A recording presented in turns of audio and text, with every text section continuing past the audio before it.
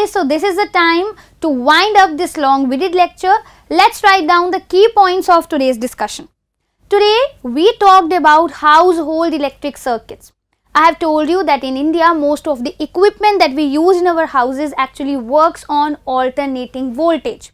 The alternating voltage that we receive is of the potential difference 220 volt and that has a frequency of 50 Hz.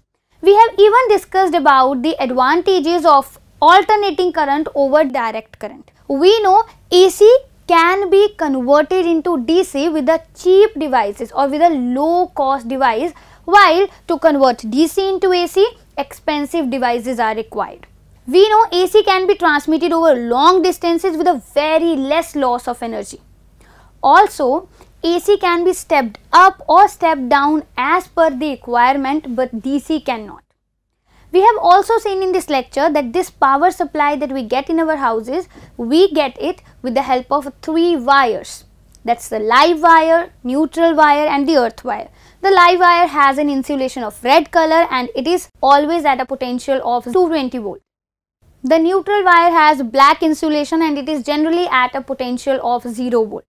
While the earth wire has green insulation and it is at a potential of 0 volt.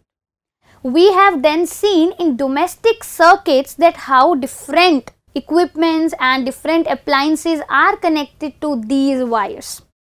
Then in this lecture, we discussed about the electrical problems, that is short circuiting and overloading. We have discussed that when live wire comes in contact with the neutral wire accidentally, then a large amount of current flows through the circuit and this is called short circuiting. While in the case of overloading, we discussed that every wire has a particular limit and when the current flowing through that wire exceeds that safety limit, it is called overloading.